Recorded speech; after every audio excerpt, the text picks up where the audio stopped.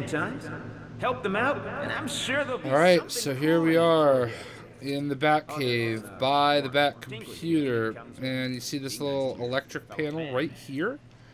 We're going to go ahead and switch to, because Weapon X said so.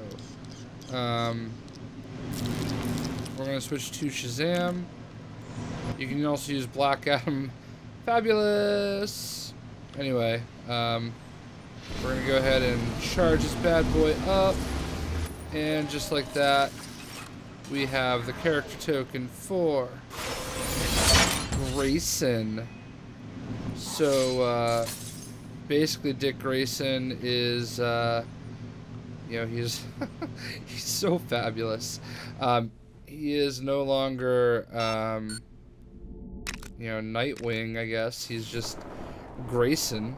He's off on his own.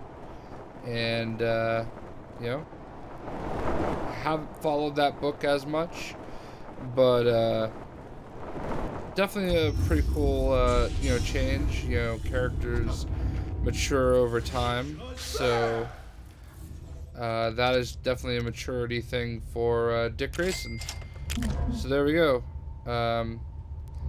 It's kind of like a Red Hood kind of deal, but less, you know, hoodie. You know, he obviously he can, you know, spot things that are hidden. Does not change the Nightwing. He is acrobatic, which you would expect.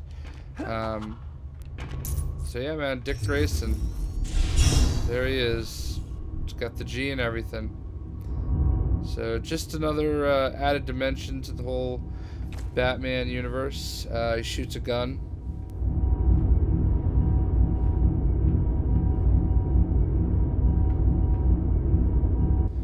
So there he is, Dick Grayson. That's how you unlock him, and that is what he does. So hope this was helpful. Hope you enjoyed, and we will catch you later.